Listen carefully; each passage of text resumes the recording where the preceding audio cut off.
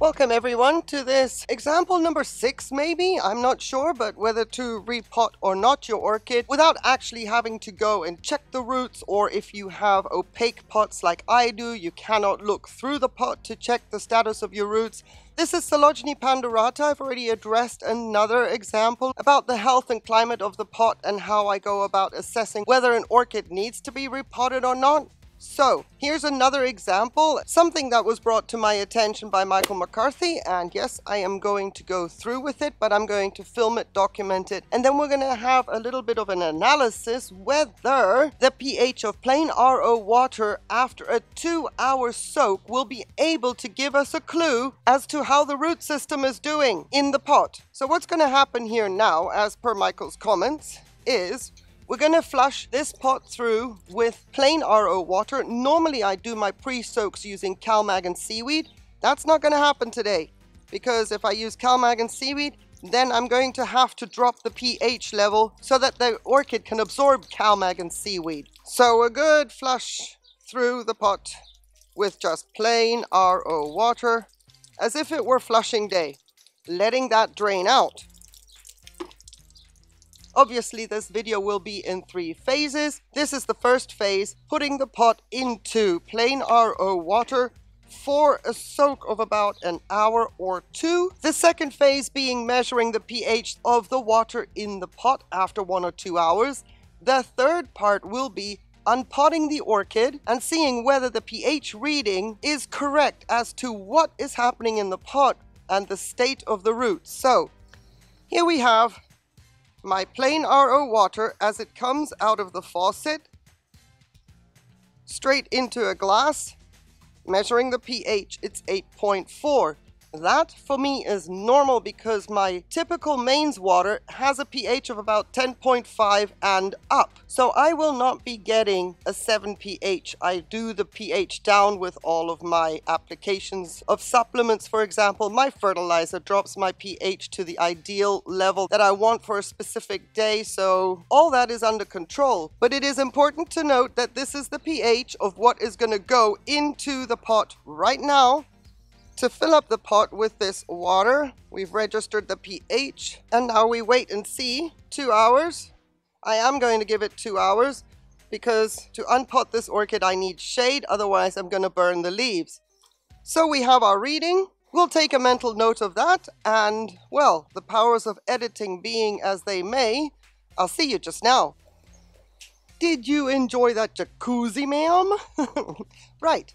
It's been a little bit more than 2 hours as I was waiting for the shade, but let's see what results this pot has when it comes to the pH levels. We started off with 8.3. Let's drain my orchid and then check the pH. I'm going to try and stay systematic here because I'm excited to see the result. I am sorry if you can't see the display. I do apologize. It started off with 8.3, trying to get the reflection out of the display. If you can't see it, then I'm going to comment. It started with 8.3 and slowly went down to 8.1. Then it dipped to 7.6. We're at 7.4 now. 7.3. This is like reading out the bingo numbers. So the idea about this being is whether to recognize if the roots in the pot are viable. If there is a lot of decay in the pot, then the pH would dip because the pot is more acidic. If the pH had maintained its value at 8.3, even if it had risen a little bit, that would be a result of the leca.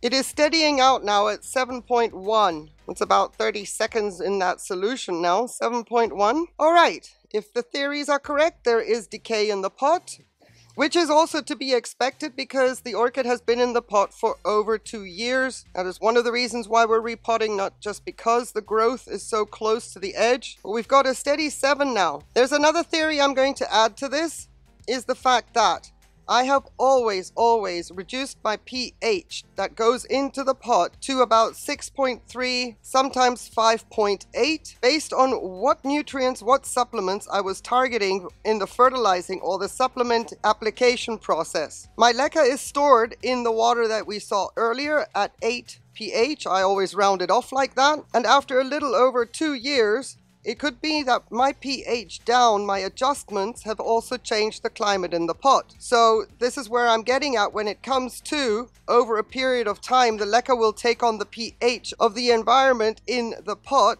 and discard what it was stored in, adjusting itself naturally. We've reached 6.9. So two factors. I drop my pH when it goes into the reservoir as part of my supplement and fertilizing applications. And another thing is decayed root matter, which is to be expected after 2 years. So let's unpot the orchid and see what we've got. I have my hammer in case I need it. As the structures are so tough, I'm going to risk just seeing if I can pull her out.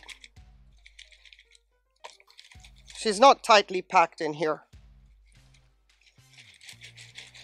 The only resistance that would probably be the case here is the microfiber. Here we go. She's coming out.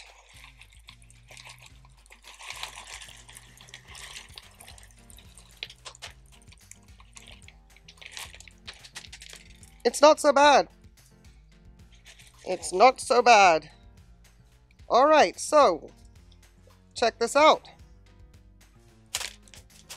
There is not much death in this root ball. That's pretty amazing.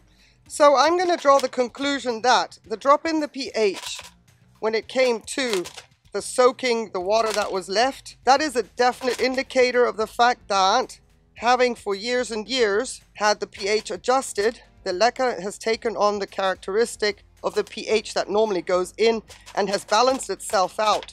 Something I do talk about a lot when I talk about fertilizing and supplementing and why I put pH into the pot the way I do, the fact that from the reservoir, wicking up, the pH will change and adjust and raise itself.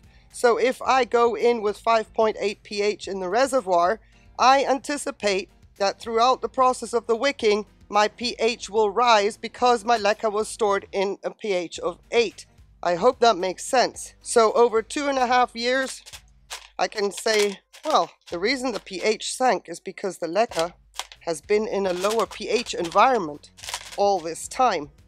So thank you very, very much for watching. I'm going to leave it here for this video. Now I will get on to cleaning that root ball and do that in a separate video because this is going to take a while. If you would like to see that cleanup video, there's also going to be a story of my memories of Africa included in that video because I don't have to do much thinking when I see a root ball like this. I will link that video in the description. I hope that you found this interesting. Pretty much, I've got my conclusion here.